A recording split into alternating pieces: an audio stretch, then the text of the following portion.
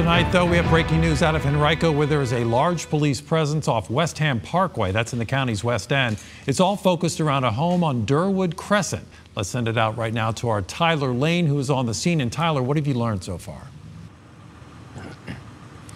Well, Bill, right now I can tell you that Henrico police, fire, the FBI, and bomb squad officials are here in Henrico's Tuckahoe area investigating a suspicious situation. They're trying to evacuate people from their homes or have them shelter in place near the 7200 block of Durwood Crescent. Now, take a live look of the scene here. The house at question is where that black SUV is near the end of the road.